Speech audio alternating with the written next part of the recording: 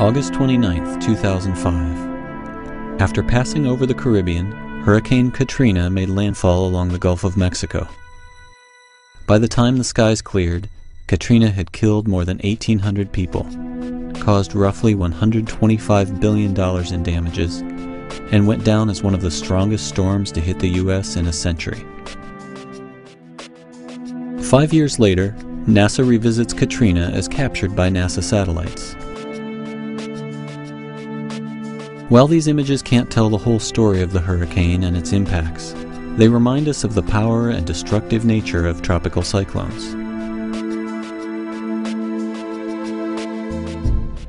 In the weeks leading up to Katrina, NASA's Aqua satellite captures sea surface temperatures with the IMSR-E instrument. Warm ocean temperatures, indicated in red, provide energy to fuel the growing storm. As Katrina moves, it leaves a trail of cooler water in its wake, stirred up from below.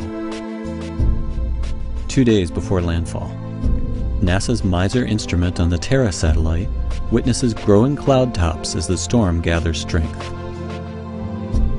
Just before landfall, the TRMM satellite looks inside the hurricane at hot towers, powerful thunderstorms that help propel Katrina to Category 5 strength.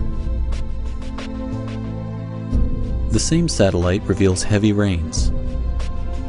Green means at least a ½ inch of rain is falling per hour, yellow an inch, red over 2 inches per hour.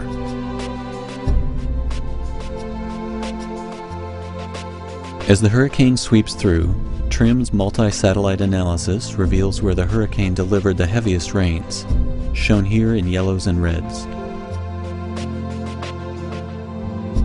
Finally, Landsat satellite imagery shows us the extent of flooding in New Orleans.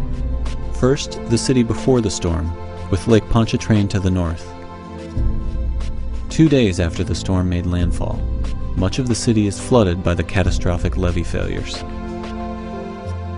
Today, Landsat sees a city still rebuilding from the storm. NASA satellites continue to provide detailed observations of tropical cyclones around the world, to better understand how they work, and so we can prepare for those yet to come.